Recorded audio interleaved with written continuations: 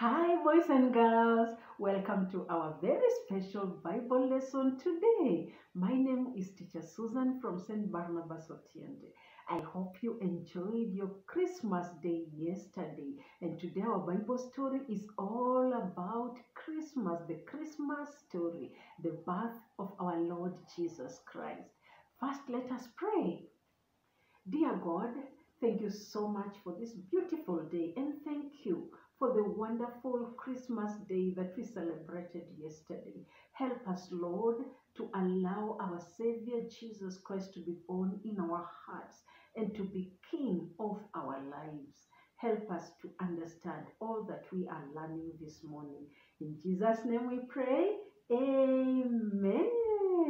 And now we are going to worship God in singing Joy to the World. Let's go. Joy to the world, the Lord is come. Let earth receive her King. Let every heart prepare his room, and heaven and nature sing, and heaven and nature sing, and heaven and nature sing. He rules the world with truth and grace, and makes the nations prove the glories of his righteousness, and wonders of his love, and wonders of his love, and wonders of his love. Beautiful singing. Thank you, boys and girls. Our Bible story today is a Christmas story. We are reading from the book of Matthew, chapter 2, from verse 1 up to 15, and Luke, chapter 2, from verse 1 up to verse 20. So, the emperor of that time said, and he commanded everyone to go and be registered. In other words, it was census time, the first census ever in Israel. Everyone had to be registered. And so Joseph had to travel with Mary back to his hometown, which was called Bethlehem, to be registered there. Joseph was a descendant of King David.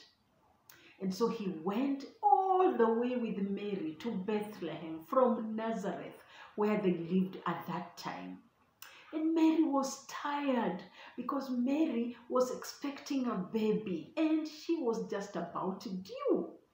So they reached Bethlehem, and there were so many people in Bethlehem who had come to be registered. There was no place to stay. All the hotels, the inns of that time were filled and packed to the brim. There was no place to stay. So Mary and Joseph, when Mary was about to have her baby, they were told the only place they can get room is where the animals were kept. And that is where they went because they had no choice. And so Mary had her baby in the place where animals are kept. And when she had her baby, she wrapped him in strips of cloth and put him in a manger. And as the baby was born, the angel came announcing the birth of Jesus. Guess to who? To the shepherds. There were shepherds who were taking care of their animals in the fields at night. And the angel came and he told them that a baby had been born. The Savior had been born. And he told them where the Savior was born, in Bethlehem. And he told them, you will know when you see a baby wrapped in strips of cloth and laid in a manger. And as the angel was telling them that, a whole group of angels, many angels like that, appeared in the sky, and they started worshiping God, singing joyful songs to God and praising him. The shepherds were so excited, and they left. They said, let's go and see this thing that the angel has told us has happened. And they hurried to Bethlehem, and they found a baby wrapped in strips of cloth and laid in a manger. And they worshipped baby Jesus. They worshipped him. They bowed down and worshipped the baby. And then they left and they went and they told everybody the good news that the Savior had been born. The shepherds went telling everybody that the Savior was born. And that is how God wants us to be, to tell everybody that Jesus is our Savior, to tell everybody that Jesus is the Son of God. And so now there were other wise men now. They saw a star in the east, and they decided to follow that star because they knew that star belonged to a king. So they went and followed the star, and the star led them all the way to Jerusalem. And when they reached in Jerusalem, and they started asking, where's the king who has been born? We want to worship him. And word reached to King Herod, and Herod was not amused. He was angry, and he called the people of the religious people and asked them, where is this king, and where was he to be born? And the religious people told him he's to be born in Bethlehem. And so the king called them, the wise men back. They are also called Magi. He called them back and he told them, now you go and find that baby, and when you find him, come and tell me so that I can also go and worship him.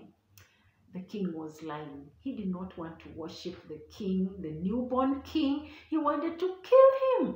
So the wise men went to Bethlehem, and the star appeared again, and it led them straight to where the baby had been born. And the wise men went into the house, and they found the baby, the king who had been born, and they bowed before him and they worshipped him. And then they gave him very special gifts: gold, frankincense, and myrrh.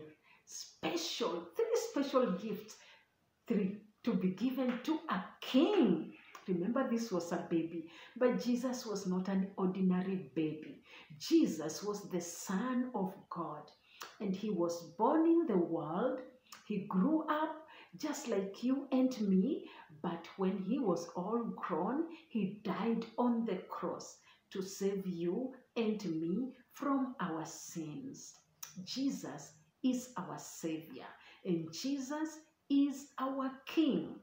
Jesus is the Son of God, the one and only that God promised to send in the world to save us from our sins. And like the Magi, the wise men, we are to worship God and to give him our gifts. What gift do you have to give Jesus? Do you love singing? Do you love acting? Any gift that you have, you can use it to serve Jesus. You can use it to worship Jesus. And we can also praise him in just singing. When we come to church, sing joyfully to Jesus and praise him. And you can also love him. You can love him with all your heart, and you can serve him, as I have said. Okay? So Jesus is our King. We need to allow him, boys and girls, we need to allow Jesus to be born in our hearts, and we need to let him reign in our hearts and in our lives. Allow him to guide us in everything that we do. So as he is born, as he was born yesterday, as we celebrated the birth of our Lord Jesus Christ, let's also allow him to be born in our hearts. Let us allow him to be King of our hearts and King of our lives. Our memory verse today is Luke chapter 2, verse 11. Luke chapter 2, verse 11. This very day in David's town, your Savior was born, Christ the Lord. This very day in David's town, your Savior was born, Christ the Lord. Christ is our Lord. Jesus Christ is our Savior. Okay, boys and girls, thank you so much. It was beautiful just learning the Bible story, the Christmas Bible story together with you. We really, really thank God for sending His one and only Son, His begotten Son, to come and be born here on earth, to be born by Mary and Joseph, who took care of him, and to die on the cross for our sins. We thank God for the beautiful gift of His Son, Jesus Christ. And we love Him, don't we? We love God and we love Jesus, our Savior. And we love the Holy Spirit too. They are three in one. Three in one. God the Father, God the Son, and God the Holy Spirit. And they work together. And we thank God for loving us so much and sending us His Son to die on the cross for us. And He did not remain dead. He rose again on the third day. And He lives in heaven today, seated at the right hand of God. One day He will come back on earth. And I want, when He comes back, to find each and every one of you, including me, ready for Him, because we have allowed Him to be born in our hearts, and we have allowed Him to be King of our hearts and our lives. All right, boys and girls, thank you so much. That's the end of our Bible lesson today. I want to wish you a happy new year, because I know you had a wonderful day yesterday celebrating Christmas. Now we are going to be celebrating the new year very, very soon, the first day of 2022. And we thank God because He has taken care of us throughout 2021. And we know that He is also just going to enable us to reach 2022 and to have a wonderful, beautiful, safe, and great 2022. So thank you so much. Let us pray. Dear God, thank you so much for sending Jesus Christ to be born on earth, to be our Savior.